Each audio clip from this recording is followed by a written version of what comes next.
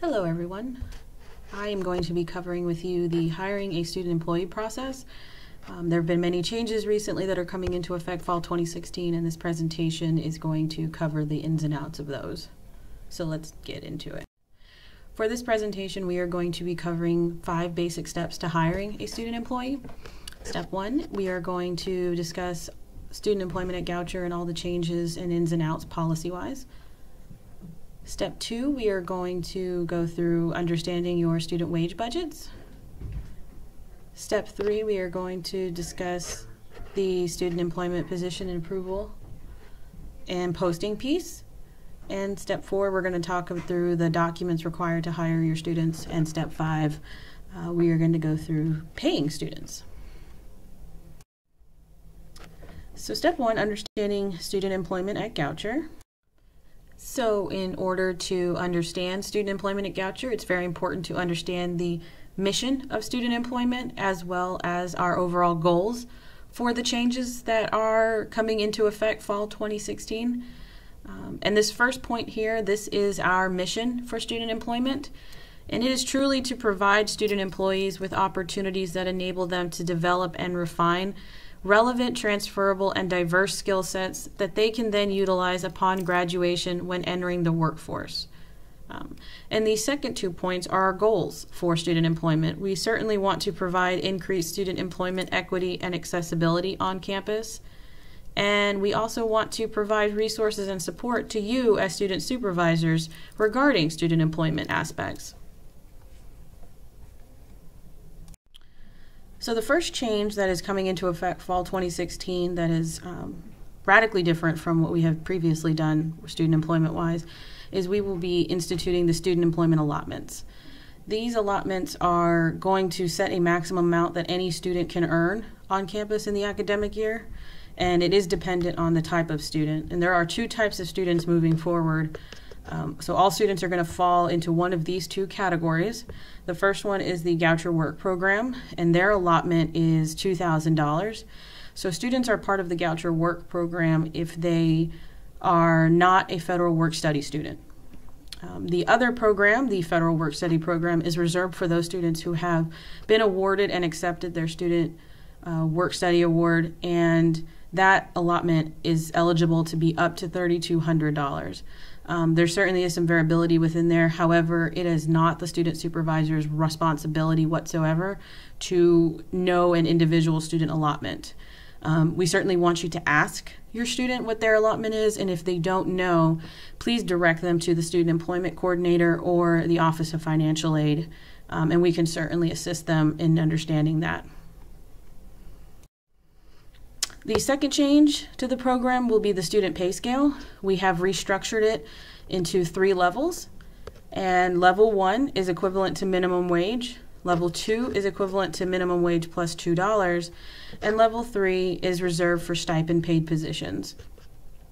So moving forward, this pay structure is really skill-based, and it will be determined position by position which level as we dissect the required skills for the position. The Student Employment Coordinator determines the level of the position based on the job description you submit to Goucher Recruit. So just take that into account. There is a section within the Goucher Recruit posting where you can put in pay. You're certainly welcome to insert level 1 or level 2 if you want, just to know that final approval does come from the Student Employment Coordinator.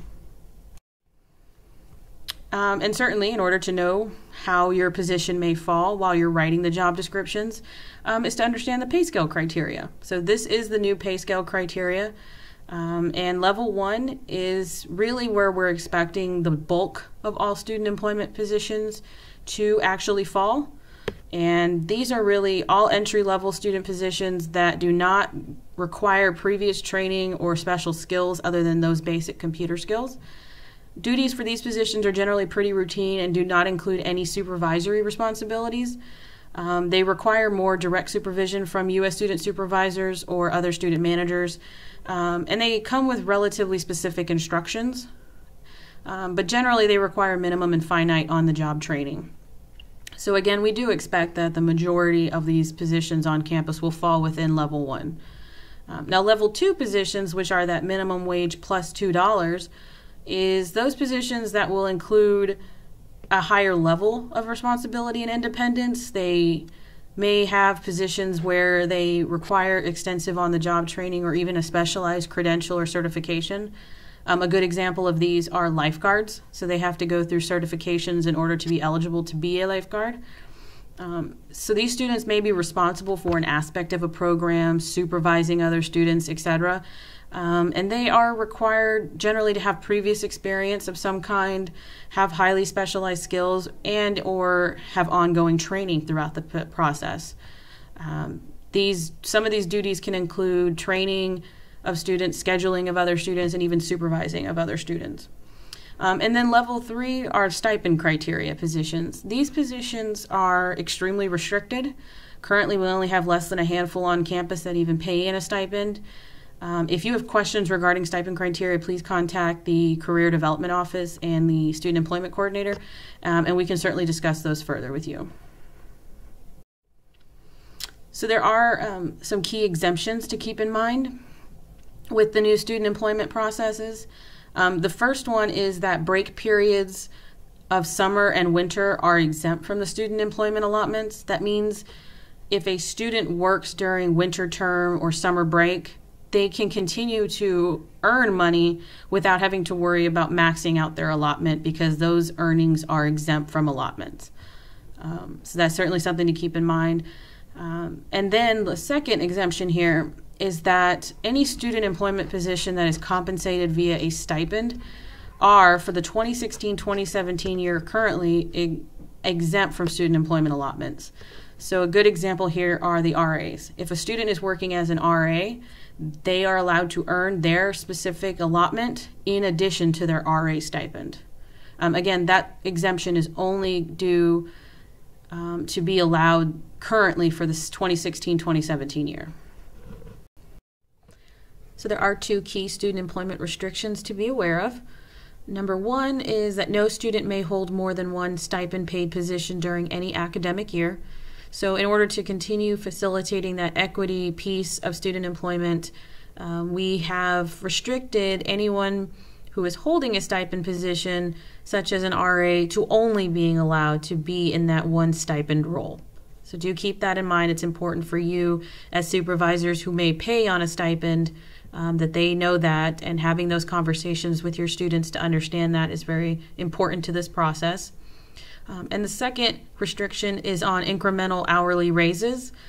Please note all raises have been eliminated beginning fall 2016. So positions can only be at level 1 minimum wage or at level 2 minimum wage plus $2. There is no middle ground, no increases. None of that will be allowed moving forward. So when you submit your job descriptions to the Student Employment Coordinator via Goucher Recruit and they are leveled, that is the pay for the position, either minimum wage, which is level 1, or level 2, minimum wage plus $2. That is all positions that are hourly will only fall into one of those 2 categories. So step 2 here, understanding the student wage budgets. So of course, the first question you need to ask yourself before hiring any students is, what is your budget? And so if you don't know where your budget is or what your budget is, I certainly encourage you to talk to your supervisor, your budget officer.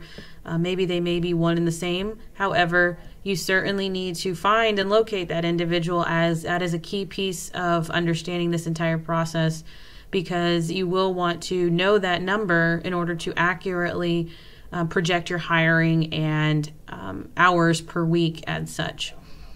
So each division currently has a designated individual who is a budget officer. So again, talking to your leadership to identify that person if you do not know or have access to your budget report. So to understand your student wage budget, you are going to need to first know where to find it. And this is dependent on whether or not you actually have access to it. If you are not aware if you have access or have tried to access it and cannot, you certainly need to connect with your supervisor or budget officer, and that information can be provided to you from those resources. Just an important note there is that not everyone who is a student supervisor will have access to their student employment budgets online. That is a restricted access, and certainly you can, again, contact your supervisor for that information. If you do have access to your budgets and you need to locate those and start preparing, start projecting, you will actually find this on Inside Goucher in the budget to actual report. And it is a specific line on that report that says total student wages. And in the next coming slides, I will actually take you through that process. Just a note here, effective fall 2016, the reporting of student wages will undergo an important change in that you will only see one line for total student wages. No more will it break out into what's federal work study, what is not federal work study. That has been eliminated. Student supervisors will only see one total student wage budget, and from there you will be able to project your wages, project your hiring amounts, and see that number updated every 2 weeks to reflect that. So we have eliminated that step. No need to worry about what's federal work study and what isn't. So let's go through the process of actually finding your budget, should you have access to it. Up here in the top right-hand side, you'll see the Inside Goucher link. If you have a PC, you will be able to click the link directly. Please note that all the links in the PowerPoint are clickable, so you can go directly there. However, Macs seem to be having a little bit of an issue there in that it requires you to sign into Inside Goucher each time. Just know that all the links here on this PowerPoint are available via Inside Goucher. So if you're on a Mac computer, you will need to go to Inside Goucher directly to find all of these. So here, the first one on the upper left-hand side is the main page of Inside Goucher. What you see there is that first list that comes up, faculty and staff departments. So the first line, Controller's Office and Business Services, you're going to want to click there. The next page that opens up is here on the bottom right. And from this menu, you're going to want to choose Budget Reports. So once you click on that last link that says Budget Reports, this page comes up. If you click on the third from last link, Operating Budget to Actual Report, this is where you will access your student wage budgets. Again, if you have access to it, it will automatically open. If you do not, you will get an error message. If you do not have access, please connect with your leadership regarding that information. So once you click on that link, this comes up. This is the Operating Unit Budget to Actual Report. And at the bottom here, the second to the last one is your student wage line. This is your total student wages for the year, as well as your actual amount currently at any one point when you take a look at it. First column is the total budget for the year. Second one here is your actual amount at the time you take a look at it. Please keep in mind that there is a 2-week delay on the reporting of student wages due to our payroll structure. So that is just something to keep in mind, that anytime you come and take a look at it, there is a 2-week delay. All right, so step 3, determining position, pay, and level. So for position level approval, please note all departments and supervisors are required to develop and submit job descriptions in Goucher Recruit for any position they employ students within. This is regardless of whether or not you are employing students who are returning to your office from the past year, or if you are hiring new students. All positions must have a job description on file in order to be authorized to pay your students. If you do not follow this process, it will result in a delay of your hiring operations. So keep in mind, you submit the job description in Goucher Recruit, the student employment coordinator will approve the position level, and then will notify the Office of Payroll through their own processes that you have complied with this policy. And again, we will cover in a separate presentation the process of how to post in Goucher Recruit. Alrighty, so step 4, hiring your students. So the first step to hiring your students is understanding the required paperwork for hiring student employees at Goucher. There are several forms that have to be filled out by both you and your student employees in order to be eligible for payroll. And so these forms listed here must be submitted to the Office of Human Resources by the student employee themselves in order to be authorized to work on campus. Again, these are just for your general understanding. They are not to be submitted by you, but rather are the student's responsibility to complete prior to working in any office on campus. Again, they have to be submitted and authorized before they begin working in your offices. And those forms are the I-9 Employment Eligibility Verification, as well as the W-4 Federal Tax Form and the Maryland MW-507 State Tax Form. These, again, have to be on file before any student begins working on campus. And this is the Payroll Authorization Form. This must be submitted to the Director of Payroll before any student begins working. Everything on this form must be filled out correctly, otherwise it could result in a delay in paying your students. Please keep that in mind. That's why you should absolutely start the hiring process as soon as possible in order to avoid any kinks in the process. This form is extremely valuable. It must include everything from the student's name, their ID number, the approved hourly rate by the student employment coordinator, the confidentiality form signed, and the FERPA training complete. But this last column here on the right, the account number, this is one of the most important numbers that has to go on this form, because those are the account code from which your student wages will be pulled. If you do not know your account number, please contact your supervisor and get that information. It is very, very important that that information be obtained and put on this document correctly. So one of the key components of that payroll authorization form, and one of the requirements for all student employees, is that they complete the FERPA quiz annually. So at least once a year, your students are required to complete this quiz, and it can be accessed on the registrar's website. I have the link here, but also if you just go directly to the registrar's website, you'll also find it there for those of you using a Mac who may not be able to click this link. So keep that in mind. If you hire a student midway through the year, or you're thinking they probably work for another office, or you found out they work somewhere else, and you think they might have already completed this once during the year, you can certainly contact the student employment coordinator and we can verify that they have or have not completed that quiz. We do have access to that information. This is the confidentiality statement. You can find a blank copy of it on the Student Employment Inside Goucher website. This is for your records, and again, must be completed annually.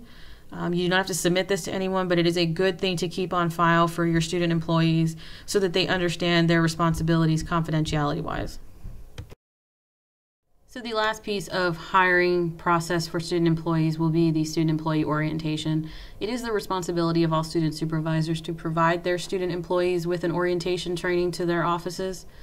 It's important to include in this orientation a job description that clearly defines their job duties, that you clearly set expectations for their work hours, professionalism, confidentiality, and dress code, that you also provide them with an overall organizational structure of your office. This is very helpful to them moving forward in their day-to-day operations. And lastly, if possible, pairing the new hire with a peer for on-the-job training, or maybe developing a departmental specific training guide for your new hires, and or scheduling blocks of time with yourself as their student employment supervisor for training. Paying your student employees is the final step of this PowerPoint. So all students are required to submit timesheets in order to be paid by the college. There are student timesheet responsibilities for all student supervisors, and I will list them off here for you. So all student supervisors must ensure and verify that the student timesheet is complete, that they sign their student employees' timesheets, and that they submit the student employees' timesheets to the Office of Payroll in accordance to the due dates for each pay cycle. The payroll calendar can be found on Inside Goucher. Again, you can click this link if you are on a PC. However, if you are on a Mac, you can find that on the student employment portal within Inside Goucher. And all student timesheets must include the department name, the account number from which your student wages will be drawn, and the pay period dates. And this is the student payroll timesheet. just to give you a picture of what it looks like, remembering that this must be filled out in entirety in order to have your student paid. Again, it can be found on the student employment portal within Inside Goucher. All right, so we have covered the 5 steps to hiring a student employee. Now I just want to cover some additional notes in student employment resources that I have discussed throughout this presentation. So the first resource I am going to cover here is the Faculty and Staff Student Employment webpage. We did create a website for faculty and staff to access regarding all student employment matters. So everything in this PowerPoint, as well as some further resources, can be found on this website. The link is here off to the left, and once you come to the page, you're going to actually click on this first accordion, hire a student employee, and from there it will go into the various steps and processes and information regarding student employment. All right, also I have covered in this presentation the Inside Goucher portal for student employment. We did create a dedicated student employment website within Inside Goucher.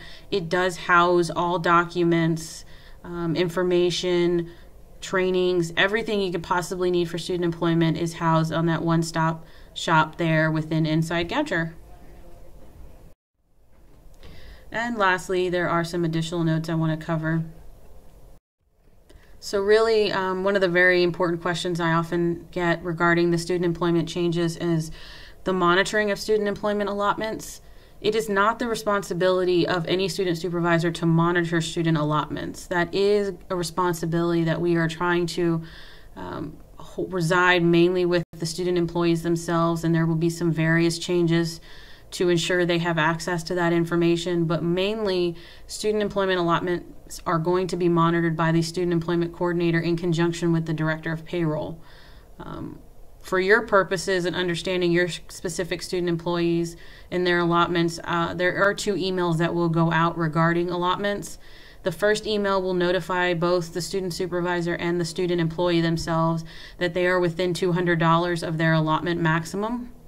The second email will notify both parties when a student employee has maxed their allotment out, and because at this point they will be terminated from payroll and unable to continue working on campus.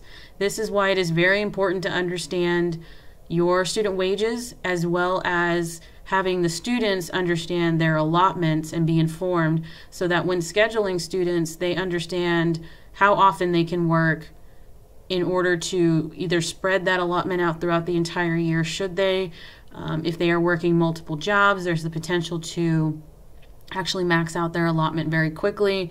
And so these are the conversations we're hoping to facilitate regarding allotments and student employment as a whole. Alrighty, so that wraps up this presentation. We really appreciate everybody's participation and support of these changes. Everybody has been wonderful so far. We saw a lot of positions become posted very early on, so thank you for that. We certainly want to encourage everyone to continue submitting any questions and feedback regarding student employment matters. We find this feedback and questions extremely valuable to the process moving forward because we are continuing to improve this program as a whole. So certainly continue to submit those questions, any feedback as it comes about. And we have set up a specific email for student employment. It is studentemployment@goucher.edu. This is really the first stop where you can connect with us on any student employment matter. And student employment is housed within the Career Development Office. We are in Van Meter 117.